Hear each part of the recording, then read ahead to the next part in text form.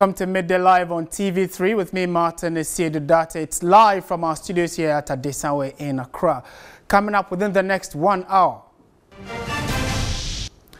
U.S. House of Representatives Speaker Nancy Pelosi lauds Ghana, saying her delegation was in the country to learn and pay their respect. Also coming up, government suspends the concession agreement with Power Distribution Services (PDS) and assures consumers it will not affect power supply.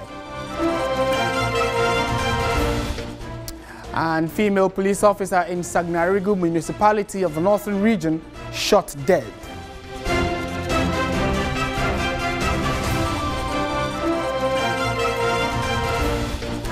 On the foreign front, North Korea fires 2 short-range ballistic missiles off its east coast, according to South Korea's military, the second of such launch in a week.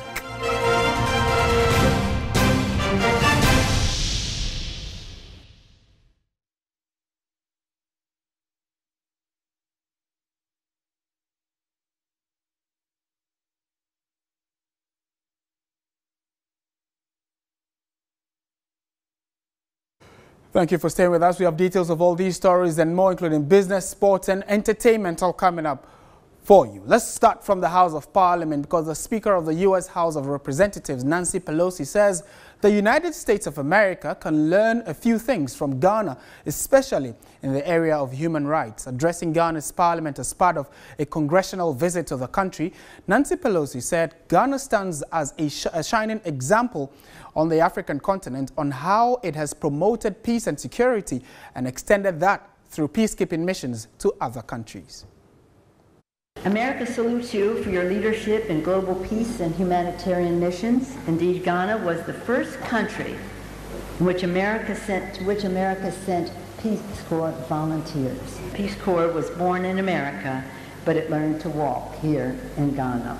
Today, Ghana is among the top 10 contributors to UN peacekeeping. America continues to look to Ghana as a partner not only in advancing security and peace, but upholding human rights and opportunity for all, regardless of who they are. Together, we can bring a better future for our children, a better world that so many in both our nations sacrificed to build.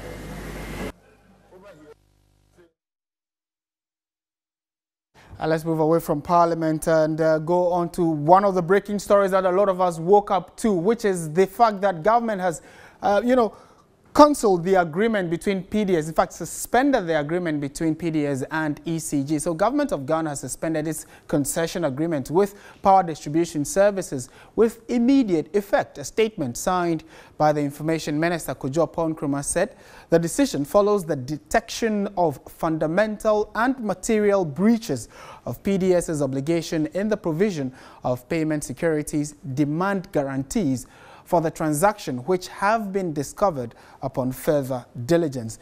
PDS took over the operations and management of the Electricity Company of Ghana on Friday, the 1st of March 2019, after winning a bid to manage the operations of ECG for 20 years. But the statement suspending the agreement explained that the demand guarantees were key prerequisites for the lease of assets on the 1st of March 2019 to secure the assets that were transferred to the concessionaire. The statement further said that government is conducting a full inquiry into the matter, which outcome will inform its next course of action. Government has also indicated that it has taken steps to ensure the distribution, billing and payment services continue uninterrupted. Electricity Company of Ghana, ECG, is expected to take charge of the management of the utility service provider. And I believe that you've also been following this discussion on social media.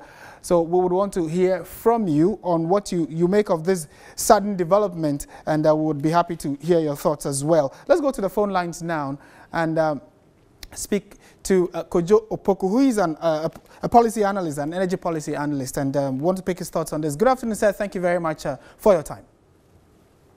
Good afternoon, and good afternoon to your viewers.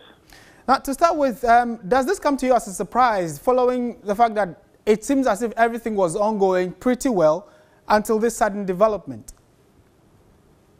Well, no, for me, it doesn't come as a surprise because all these warnings that we try to give to government and parliament when the agreement for the concession came up and nobody listened. So it doesn't come as a surprise. For some of us, we have always said that there were problems with the way the agreement and the 51% equity shareholder of the concession was chosen. And if you delve deep into this, what has happened, you realize that most of the problem does not have to do with the miracle, but it has to do with the 51% Ghanaian shareholders that joined the concession. That is where most of the problems have come from. Some of us went in from the beginning and tried to shape this concession thing so that it would be in the better for every Ghanaian. But obviously, it didn't end up that way. What about the 49% holding of the Ghanaian components? Did you have an issue with? No, we did not. The 49% shareholder, which is the Miracle Company, they were competent. All the due diligence was done on the Miracle Company of Philippines, but no due diligence was done on the 51% Ghanaian shareholder. Right. And before the agreement went through Parliament, myself, Kofi Brentel of Imani, Mr. Boachi of ASEP, Mr. Kwame Jantua, we all wrote a letter to Parliament. We met with Honorable Jemfi, and I personally, on the day when the committee, the subcommittee of Energy and Finance sat on this agreement, I was in Parliament to witness the deliberation. And I will call out the chairman, Honorable Esibe, that his committee has let Ghanaians down. And I think anywhere and any parliamentarian that was part of that joint committee has let Ghanaians down, because all the issues we raised have now come to bear that we were right. Which includes what? What were these issues that you raised? Is it that they didn't have the locus to even try to take up this concession, or they were not properly registered? What were the issues you raised, and how does that tie in to this sudden story? Okay. You know, there were two processes. There was one request for bidding and then the request for proposal. Right. At the request of proposal stage, the companies that submitted their proposals were all vetted through certain processes. The concession agreement, which is the processes to elect the bidder or the winner, had to go through some rigorous background check, financial fit for purpose, all the things that were detailed that the companies have to go through. EDF, BXC, Miracle, they all went through this rigorous checking. But then at the tail end, when all these companies have gone through this rigorous background check, financial, technical assessment, then the 51% Ghanaian shareholder was added without having to go through the same rigorous background check of technical and financial. Okay. So what some of us pointed out at that time was that this consortium of 51% does not have the muscle, does not have the money, does not have the experience to be able to do this. Now, it wasn't even about technical competence, because we know that in Ghana, nobody has ever run such an institution apart from ECG. But it was mostly to do with the 51% shareholding was equivalent to injection of $51 million every year. So for the 5 years that the concession, for the first 5 years, they were to put in a minimum of $250 million. And we had said that the company, the 51% Ghanaian consortium, does not have the financial muscle to raise $250 million in 5 years. Then that has now panned into the issue that they couldn't raise the guarantee. Because if the majority shareholder, which is the Ghanaian shareholder, is the one that will be assessed. So if they have gone to the banks and the banks will not give them the guarantee to be able to give to the government, if they had listened in the first place when we told them that those people does not have the financial muscle to do that, this problem will not have arisen. Right. So anyway, what do you think would be government's appropriate next line of action? Well, it's unfortunate that it happened. We learned from our mistakes, and like I said, everybody who was involved, Midday did not do well. They had let Ghanaians down. Parliament oversight has let Ghanaians down. The only thing is to interimly give it back to ECG, because the good thing is that nobody was sacked. So it was all the staff of ECG that went to PDS. So now that PDS is no more, is saying the staff of ECG, let's maintain the status quo for now. Then sit with civil society like ourselves. Okay, we understand this space. We are businessmen, and we also are technical people. So they should listen to us when we tell them that these things they are doing will not last. Right. Unfortunately, politicians don't like to listen. If they listen to us, like I said, there is a group called COSECA. We have been at work on this thing. They should call us on board, and we will tell them the right approach for some of these things. If government does not listen and they go around the way they did the first one, they'll get it wrong again. Okay, thank you very much for your time as always. Kojo Nsafua Poku is an energy policy analyst helping us understand and put into better perspective how come we have landed ourselves in this particular position where government has abrogated the contract, has suspended the contract between the ECG and PDS. Now ECG is taking over, and we await the government's position again on its next line of action. Away from that, the ranking member on the Mines and Energy Committee of Parliament, Adam Mutawakilo, is questioning why government failed to ensure full due diligence before handing over assets of ECG to PDS. He alleged that the government set aside certain conditions precedent to the agreement as approved by Parliament without recourse to Parliament. He spoke earlier on New Day. Why didn't we call the minister for the sector, I cannot call Mr. J.P. Amewu, to appear before Parliament to answer questions that, look, you came to us with a certain number of conditions that must be satisfied, prerequisites, before this agreement is entered.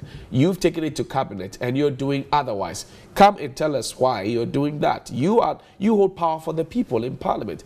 We are all aware that there are issues in respect to the capacity of the local partners to honor their obligations or part of the contract. It is clear. There were issues of alleged fronting. By who? No, that's what I'm saying. That's alleged fronting, whereby the beneficial owners are seated somewhere where they push some people to take lead.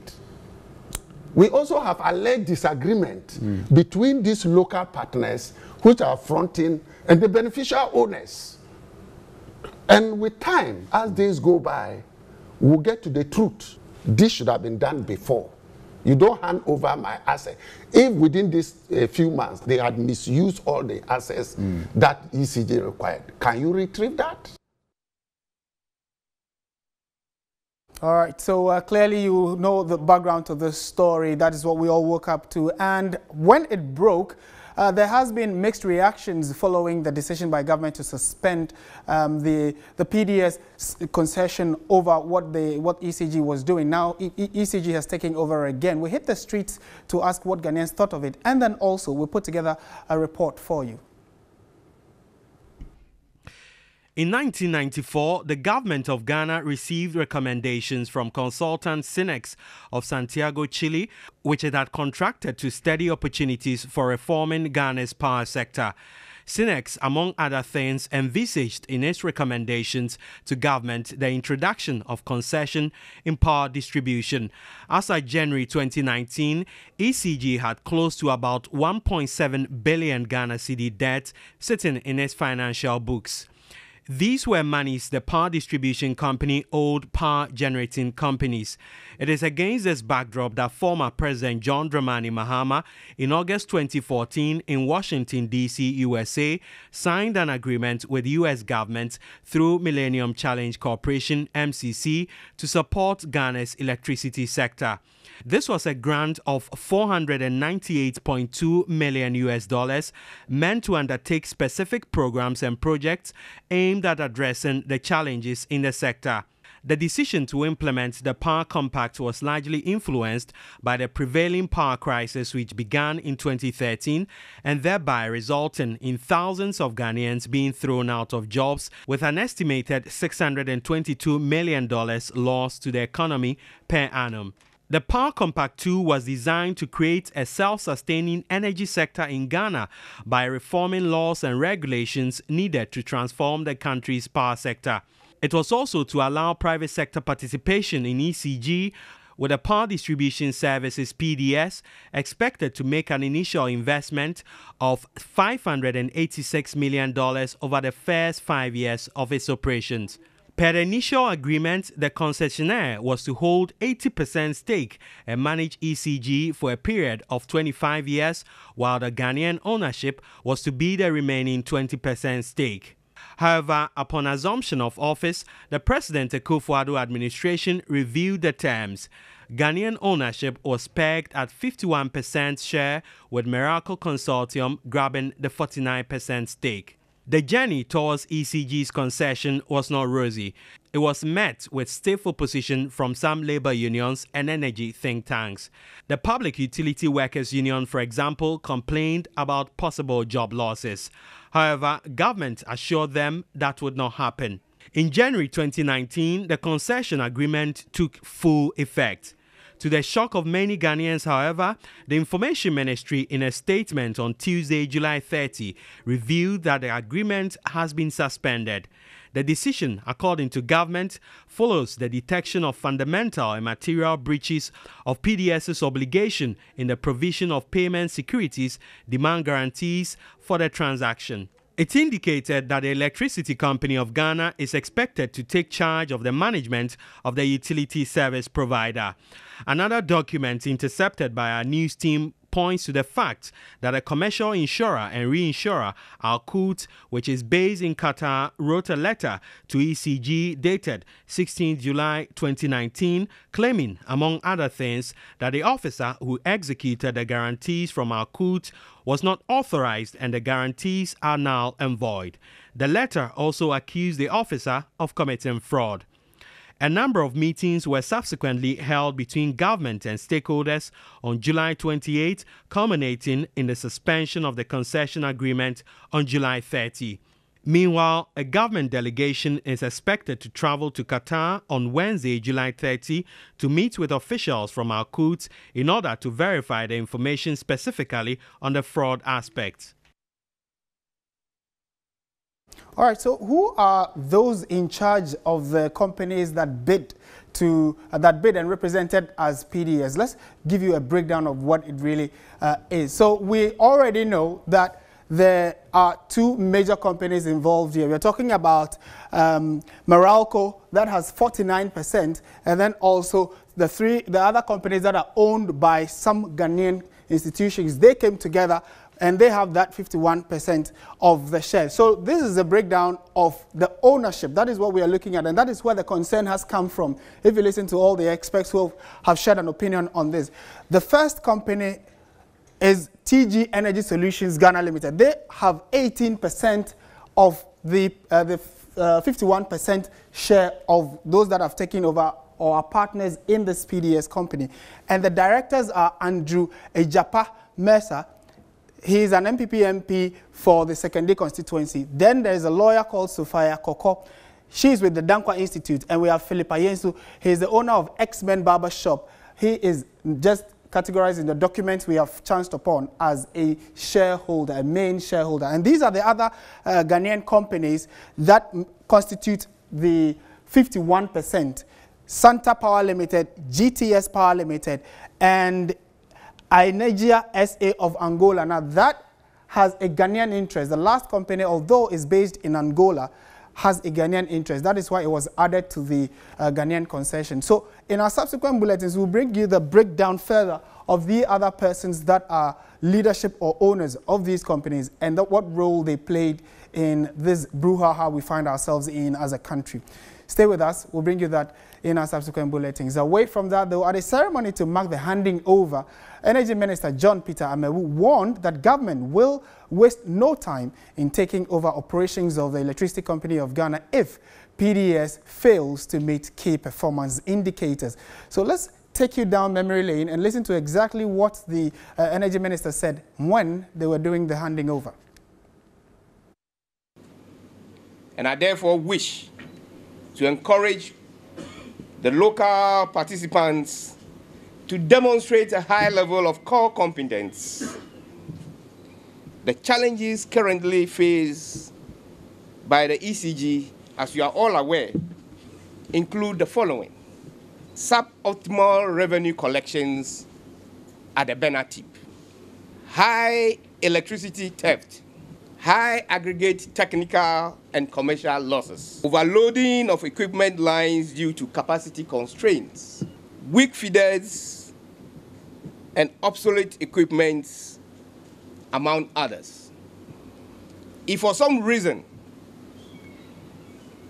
PDS, which we expect to come in and address some of this concern, will be repeating some of these challenges, or will leave some of these challenges undressed, then I don't see the rationale for us gathering here. The Ghanaians will therefore be given the opportunity to do it. If the losses will remain 25%, the power theft will continue to increase. The technical drive to change equipment will remain unchanged. Then it's better we take over our equipment and run it at the same level. John Peter Amewu, former energy minister, and was under, when he was the energy minister, that this whole concession was agreed on and handed over to PDS from ECG by the government of Ghana. So let's come in studio and have a little discussion on this. We've been joined by Midday Mohammed. He is a researcher and a policy analyst with the Institute of Energy and Securities. Thank you very much, sir, for joining us. To start with, it looks as if almost every key stakeholder or key voice in this discussion is not surprised that we've come to this position. But from the position of the IES, do you think that heads must roll or some stringent action must be taken following this unfortunate development? Well, first and foremost, thank you very much for having me. We actually saw this coming. Oh, you did? It was just a matter of time because you didn't want to jump the gun before the facts came clear. Before the takeover by PDS, there were some conditions they were supposed to have met, and these conditions were put together by Midday, which was supervising the transaction. If you leave such transactions in the hands of the politicians, you know what happens. And it's for this reason that the US government, with the compact, put together Midday for them to supervise this process, so that at the end of the day we can have operational and technical competence and efficiency in the management of the power sector distribution. So with the conditions, PDS not meeting the conditions, they had an agreement of a sort, which was against the lease and assignment agreement they signed on 13 July 2018. They were required to show proof of the existence of funds they were going to invest. They were supposed to provide guarantees that were from banks, which were acceptable to all parties in the transaction, which they failed to do as at the time of the transaction. They were even given an extra month from February 2019 to March for them to do something. They still could not do that, but they went ahead and... So with all these red flags, why did we then go ahead? I mean, from the expert position or the position of an institution like yours, why did you think, from your position, why do you think government went ahead to give the final approval? Well, it is these actions, these particular moves that reinforced our conviction that there were some unseen hands behind the scenes who were willing to bend the rules to favor PDS for whatever reason. That's one of the reasons that people thought, no, you can't be bending the rules this way. We had about 47 conditions precedent. PDS met about 21 of them, about 26 were not met, and then the Ministry of Finance and the Ministry of Energy is on record, and they could come out and state if this is not true. They transferred the conditions precedent to conditions subsequent, which means that conditions PDS was supposed to have met before they took over were now made into conditions they should meet after they have taken over, which is clearly against the agreements all the parties signed in July 2018 before the takeover. And indeed, PDS itself had written to Midday, to the Finance Ministry and the Energy Ministry, and copied Midday, in which they were stating, and Philip, I used to sign that letter. We'll make it available to you as the days roll by. We'll be grateful. They stated clearly that they could not raise the amount involved, and they were asking for reinsurance. They wanted to transfer the bond into insurance that were guaranteed. That is where Al-Qut came into the picture. Even that move in itself is an illegality per the lease and assignment agreement, but fine. They were the selected parties. They are facing problems. Let's just give them the chance. Now, PDS comes into the picture, and what they were doing was to reinforce their receivable collections, which is debts which people owed UCG. They were intensifying to collect it and now present that cash as monies that they were reinvesting back into the ECG, company, which is something that my mother at home can do. You just deploy police and military men and apply pressure and collect the money as receivables and present it that this is what you are reinvesting. And don't take my word for it. There's a reason why Nancy Pelosi is in this country. And it was not in anybody's interest to come out at this time. It is because there's a force that pushed things to come out at this particular time. So for us, it is not something surprising. And finally on this, as an institution and stakeholders that are also interested in this, and for all of us who are also parties to this, what is the next line of action, reasonable next line of action? Maybe a court case, you think? Well, the most important thing is that Ghanaians want value for money, whether it is XYZ or PDS or ABC. We want to put on our light and get proper light. We want to have efficiency and proper distribution in the power sector. So I know that as at now, there's a lot of meetings going on. Some people are even meeting think tank people to try and skew the discussion in some way. The most important thing we must let the people of Ghana know is that something has gone wrong, and that wrong must be clearly stated. We must not treat this one like a Mary, where we scapegoated the former energy minister without looking down and seeing the people who gave him the advice on a Mary. There were people who were supposed to have done due diligence. We have two basic due diligence here. Due diligence you do before the takeover, and due diligence after the takeover. And so the due diligence after the takeover is what people are trying to emphasize, which is that after taking the guarantees, now you check and you realize they are fake. No, the basic due diligence is that they say take the guarantee before you hand over. You did not do that due diligence. That is what we want the people to know. What happens to the other shareholder, which is Morocco? They had gone through the right process. They're documenting. They are basically the people PDS is in for. Okay. Yes. Okay. All right. Certainly the discussion is still ongoing, and subsequent bulletins and coming days we'll try to break it down further so we can all get a better appreciation of this issue. But thank you very much for making time to speak with us. We've been having a chat with a policy analyst and also a researcher with IES, Midday Mohammed, and helping us put into perspective this issue. Meanwhile, Power Distribution Services PDS says it would go through due process by complying with the terms of the transaction agreement executed between it and the Electricity Company of Ghana. In a press statement, it indicated that it would continue to act in good faith at all times in the interest of safeguarding the agreement and the image of the country. PDS also stated it has also always acted and will continue to act in good faith at all times to the benefit and interest of all Ghanaians. And that's a statement they released a few minutes ago. Let's shift our attention from all the energy brouhaha. Now, a female police officer in the Sagnarigo municipality of the northern region has been shot dead. Corporal Agatha Nana Nabin was on snap check duty at Malshegu when she was attacked by 4 armed wielding men. According to a CID statement, the deceased, together with 2 other officers, were on snap check duty at the Star Filling Station on the Kumbungu Road.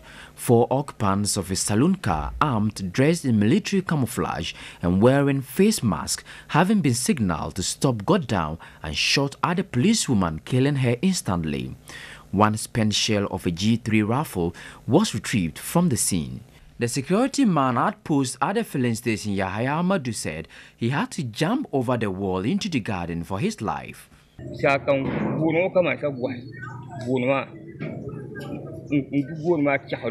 When I heard the gunshot, I jumped over the wall. After they left, I came in and saw the policewoman lying down here. The body has since been deposited at the Tamale Teaching Hospital mortuary.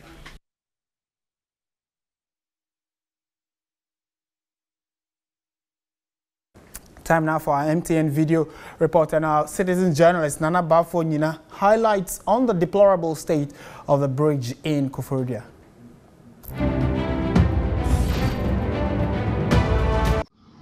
This is a broken bridge at Koforidua, Nurses Hostel Junction. It's broken and very dangerous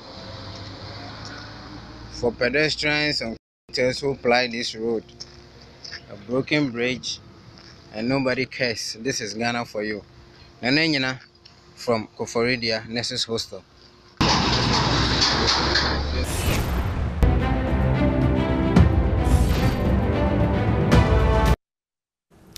Yes, so you can also send us your MTN video report on the number 055-1433-044. 055-1433-044. Stay with us. We'll be back with more on Midday Live.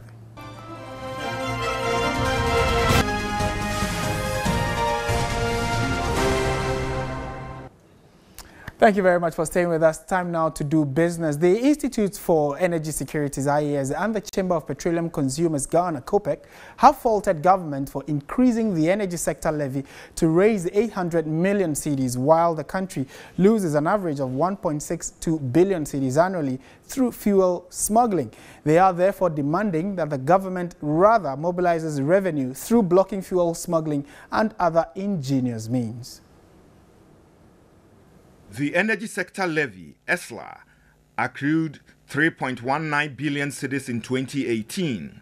Government has proposed a 3.85% increase. When approved by Parliament, it will translate into an increase of 20 pesos per litre of fuel and 90 pesos per gallon. A policy and research analyst at the Institute for Energy Security, IES, Megdad Mohammed, outlined the effect of the increment on the economy.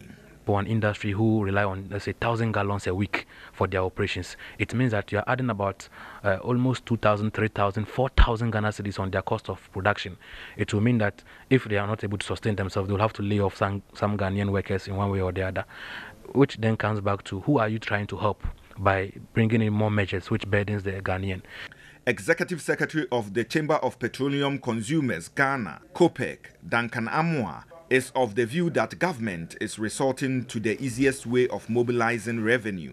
So indirectly, what the finance minister's upward, review of taxes on petrol is seeking to do is to increase fuel prices, is to increase cost of food, increase cost of goods and services, increase cost of transportation, increase generally cost of everything in Ghana. The country loses on the average 1.62 billion cedis annually through the smuggling of petroleum products. Government intends to raise between 700 million and 800 million cedis as additional revenue from the 3.85% energy sector levy increase. IES and COPEC expect government to find more effective and efficient ways and sources of raising revenue. The least he could have done was to withdraw some of the taxes and go and look for the revenue from the fuel smuggling program. Whilst the government is targeting 700 million cedis, we allow 1.6 billion to go into individual pockets because they bring fuel through unapproved routes. Taxes are incident on the product when it is sold within the country. That is when we place our taxes on it. Because there's a tracker in the vehicle, it proves that you drove to Ouagadougou and came back, but you drove an empty truck after you have sold it here. It will mean that government lost over here. There's a need for government to relook at tightening the noose around some of these loopholes where some people are benefiting from monies which should be going to the states. COPEC is set to petition Parliament to reject the proposed energy sector levy increase.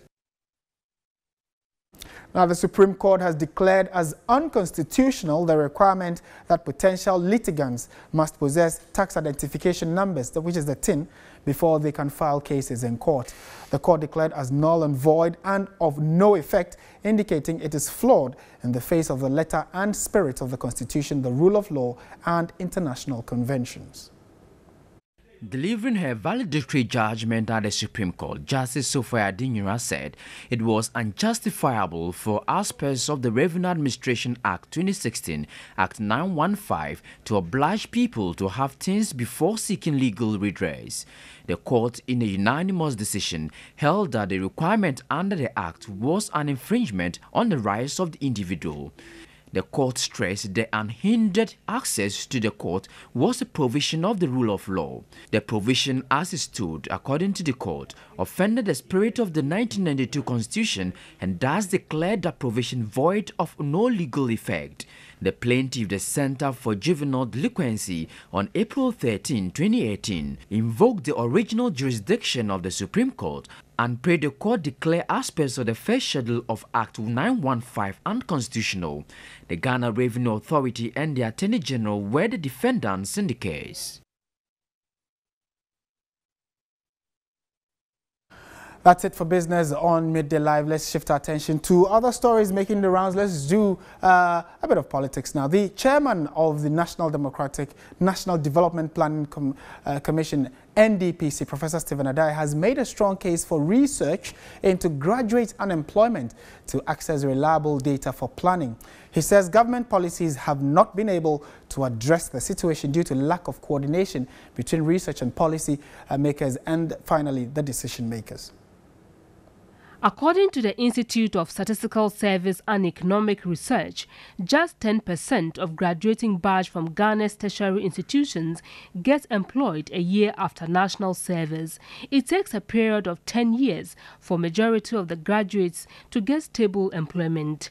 Addressing a graduating ceremony of the Garden City University College at Kenyase in the Ashanti region, Professor Stephen Adai, who is a former rector of Gempa, believes the increasing youth unemployment can be solved if adequate research is undertaken. It is time for the state not to treat private universities as if they are an aberration.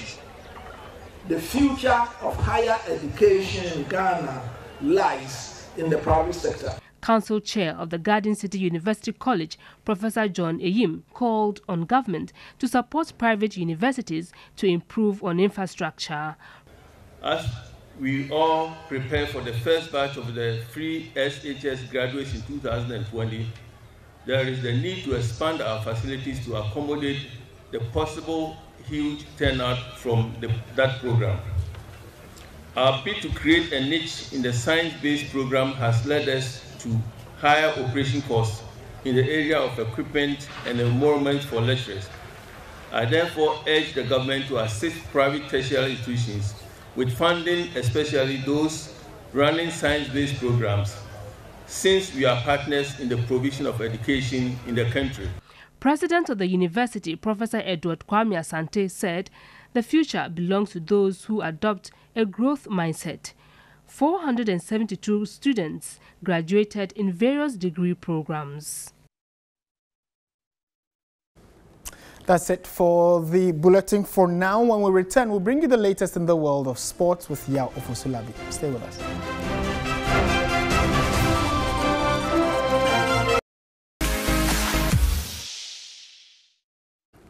And you know, when we say we are going to do it, we do it bigger and better. We've been joined in the studio by someone who's going to be telling us about a plot and a plan that TV3, Onua FM, and all our sister stations are going to be embarking on. And we're talking about the Onua Festival Train. If you've not heard about it, then listen to us now. Thank you very much for joining us in studio. Thank you, Martin. What are the expectations of this grand festival? Well, I'd like to say thank you again. Of course, Onua Festival Train started off with Nungwa 2 weeks ago, and it was great and exciting. And so this year we sought out to take our brands out there, bring some more excitement and get closer to our viewers and fans, audience across the country. And so we themed it the Onua Festival Train, and we're using the festival as being a traditional activity that gathers a lot of people at one place. And so from Nungwa, the train is moving straight to Ada, another beautiful place in Ghana. Now, when you get to Ada, you know that, yes, there's good food, there's good people, and everybody there is expecting us. We are planning something exciting. So it's starting from this particular Friday. Now, tomorrow, the Ada Festival, the traditional calendar for the festival starts, as in the 1st of August through to the 8th of August. And the Media General, led by the Onua TV and Onua FM team, is going to shut down the Ada City. You know, like I say, shut down the Ada City with great excitement, music, entertainment, cooking contest, plus a host of other activities. Right, and for those who are in Ada, they are expecting us. what is the message for those who are outside Adan? What are the preparations and plans? What are the teasing bits? Well, like you said, you know, Adan is by the sea, as it were, and so the breeze is what we're all looking forward to. There are lots of people who are looking forward to this particular event. Well, what is happening is that, like you said, when we do it big. Yeah. And so we are making sure we are carrying one of our biggest properties, that is music to Adan. And people look forward to that. I'm sure the last time they saw music there in Adan was some years ago, but this time repackaged, refreshed, refined with some great artists right from here. Do we know who these artists are? Of course. I mean, when we are talking about artists, we are talking about Yapuno, who has a lot of energy, style, and got a lot of songs that the people look forward to. We're talking about Nifani, we're talking about Waisa, we're talking about Luther, Masani, and some other great artists. And then we have some secret artists also that we are not going to reveal yet, but you'd have to make a date and come there so you can also enjoy that particular festival that is going to be happening in Adan. And take us through the days it is starting and what we should expect. So it's Wednesday, right? For emphasis sake and for clarity, for people to know what we are actually coming to do, on Saturday is the Grand Derby, which starts in the morning from about 10 a.m. And so after the Grand Derby, we bring the music to them in the night with the Apono. And of course, we don't go without giving the young artists, upcoming talent who are doing so well within the region, the opportunity to be there. So the likes of King Falu and Masani and all those artists are thick squad, isn't it? Yeah, very strong squad. Then on Sunday, after the Thanksgiving service, we are going to have a cooking contest for the women and some of the queen mothers in the area as well. So it promises to be something really delectable. Okay, thank you very much. Kenneth Addo is our head of lifestyle and entertainment here at Media General. So do make a date and join us there in Adan for this all-important, all-interesting party. Before we go, though, my colleague Pakwesi Asare is in the offices of John Peter Amewu to find out the current developments about PDS's takeover of ECG and all the developments. Let's go over and listen to that conversation. Since then, I'm here this afternoon in the office of the Energy Minister, John Peter Amewu, to help us understand what went into the decision taken by government. Thank you very much, Mr. Peter Amewu, for your time. You're live on TV3. So, we had that announcement, the suspension of the contract of PDS. How did you arrive at the decision? Well, thank you and good afternoon to your listeners. The decision to suspend the concession agreement between ECG and the PDS is as a result of some material evidence that seems to conclude that the payment security, which ought to have come from PDS, was not well executed and therefore being considered as fraudulently done. On that basis, government think it's important to quickly hold on the assets of Ghanaians, because don't forget, this is a major asset that we have transferred.